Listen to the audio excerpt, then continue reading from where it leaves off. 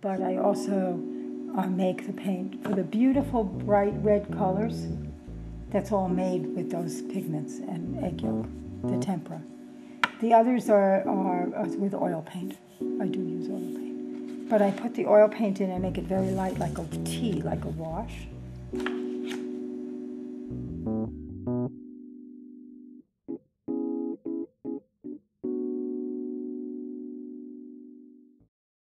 Feminist freedom. Well, it's longer than that, but I think it's really about freedom, don't you? It's about the ability to be whoever you are, to be a woman, to be born in the world, and to become whoever you are, whoever you want to be, to explore that freely without having all the constraints of what we're supposed to do.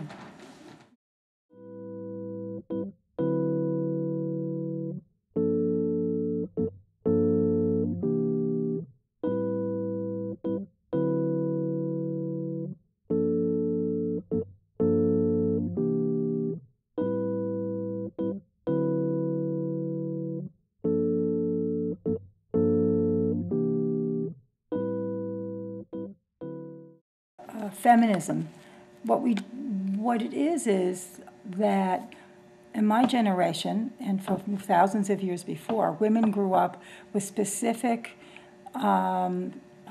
rules as to what they were supposed to be.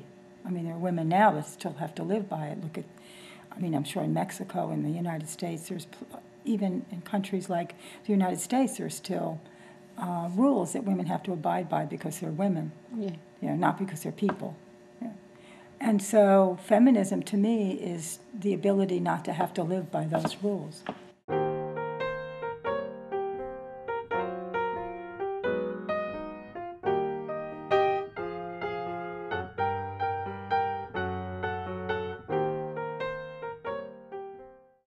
Well, when I was young, you could not wear pants. You had to wear skirts all the time. Oh, okay. When I was young, you weren't supposed to study too hard because it would not make it possible for you to get married or have a love relationship because you'd be too smart and you couldn't be smarter than your love person, the person you loved. No, it doesn't happen anymore to women who are feminists, and the world has changed.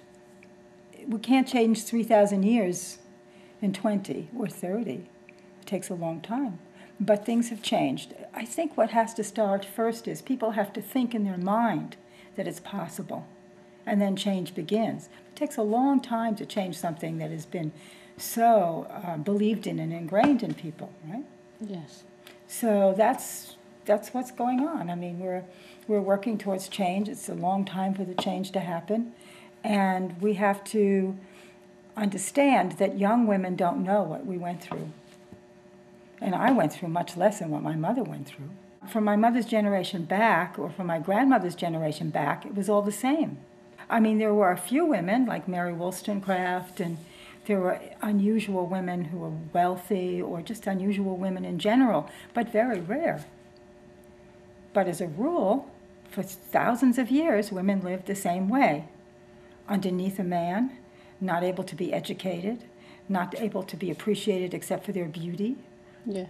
I'm in this book that just came out where I show the picture of a piece that I made in 1991 or something, which is from an old Christmas tree. I don't think in Mexico they have the same custom. But in the United States, they have a custom where they put Christmas trees up, which you'll see everywhere now because it's around Christmas. And people cut down the trees, and the trees are cut down. People buy them, they put them in their house, Yes. and they hang things all over them, right? Make them very pretty. And then when Christmas is over, they throw them away because they're old. And so I have a piece that I made called Tree Altar, which is about a metaphor. You know, metaphor in English and Spanish the same, huh? Yes. Okay. And so there's a metaphor of the Christmas tree that I found on the street that I made around a sort of a Renaissance altar, sort of to bring back the feeling of the beauty of something that was once discarded. And I compare that in this statement to the fact that it's a metaphor for women who get older and are discarded. not unlike the traditional role of older women. In this altar, the tree is in the center as a triptych in the Renaissance manner, making it beautiful again and an object of reverence. I have always admired trees. Even as a child, I felt that the trees were a metaphor for my experience of life. And then this friend of mine who's a poet had written this poem for me for a project we did together, so I put that in too. I thought that would be beautiful to do. I see it more as like a giotto, a Renaissance, Italian Renaissance piece, So how they had the Virgin here, and then they had the angels on these sides, remember, with the little triptych things, the giottos or the framangelicos, they had them like that in the museums, yeah? Or they made them for the churches. And so this has a quality, it's almost like the tree becomes like the Virgin Mary, because the Virgin is usually here with the child or by herself. Maybe she's like standing like this, or a saint.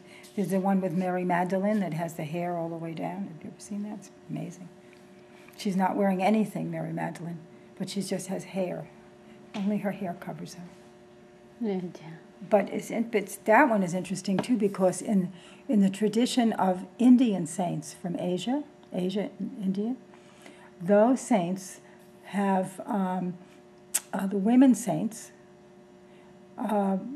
went around naked, except that they used their hair to cover them.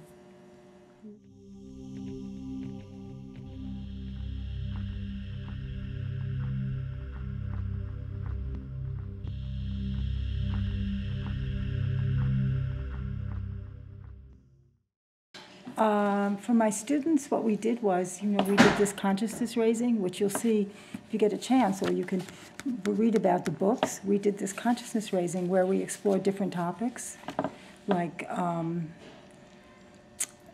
did you always want to be an artist? Did your parents encourage you? Did your boyfriend, husband, or love partner feel it was okay? How do you feel about your life and your future in that way? I mean, that's the kind of thing. That's the kind of thing we discussed.